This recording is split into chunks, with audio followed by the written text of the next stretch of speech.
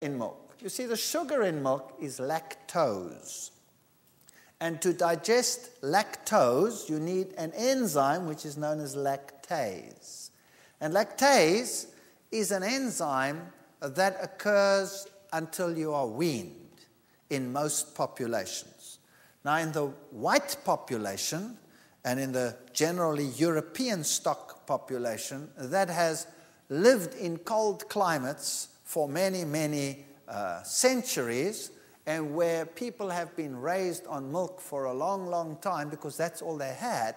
They used to plant their grazing in the winter, in the summer, harvest it, and they would have their cows in their sheds, and that's what they would live on throughout those winters. Dairy, dairy, dairy, dairy. That was the staple food of the European. And so in Europeans, the enzyme lactase continues to be produced after the weaning time, just because milk has never been withdrawn from the diet. But in most other nations where children in Africa, for example, or in Asia, are nursed by mothers, and once they are weaned, that's it, lactase ceases to be produced. It doesn't get produced anymore.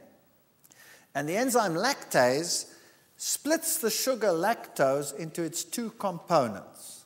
The one is glucose, and the other one is galactose. Now, galactose is one half of lactose. Now, in an infant, there's another enzyme which will change galactose to glucose so that they can use it. So there's an enzyme called Beta Galactotase, which will take this galactose and change it to glucose as the baby needs it. Now, guess what happens when you're an adult? That enzyme stops being produced. Once you are weaned, you don't produce it anymore.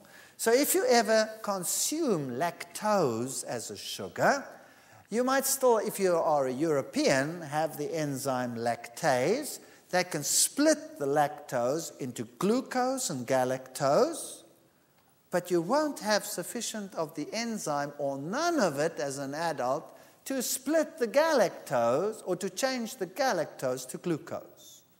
Which means that no human being actually should ever use lactose as a dietary food ever. Because what do you do with the galactose now that you don't know how to use it anymore? It now becomes a foreign substance in your body. So every time you have a glass of milk and you're converting everything that you can use in there, you will sit with galactose challenges. And what do you do with galactose? Well, you don't know what to do with it, you store it. So you store it in your skin, everywhere, including your eyes, your cornea. And so senile cataracts largely are galactose deposits which have accumulated over time. So you don't want to do that. What's wrong with dairy products? Here's the Physicians Committee